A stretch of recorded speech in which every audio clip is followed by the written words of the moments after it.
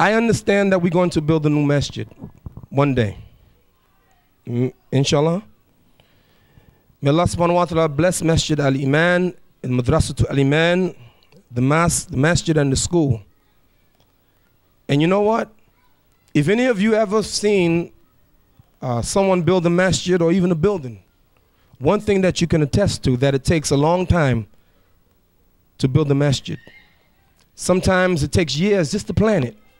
Get the architect, get the approval, get the engineer, lay down the foundation, build up the structure. It takes a long time.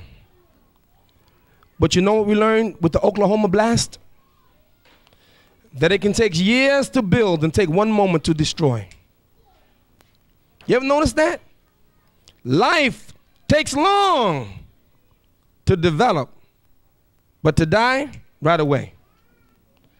You can build structures, take years, and a moment gone. Do you know in California, I did some study and found out there's some trees as old as 5,000 years old.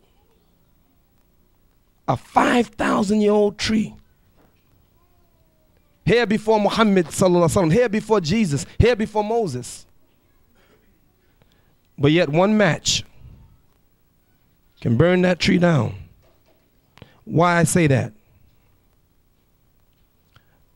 I'm talking to the parents now for a moment. I want you to think about your children, especially your teenagers. Remember when they were first born, how cute it was when your child was 3 years old and mom and dad would make prayer and the little girl would be in mama's shoes. And she said, Allahu Akbar. Imitating mom and dad, and she'd go down and she'd make prayer like she see her mother and father do. That's nice, right? Remember you sat down and taught your son how to read the Quran, taught your daughter how to read Quran.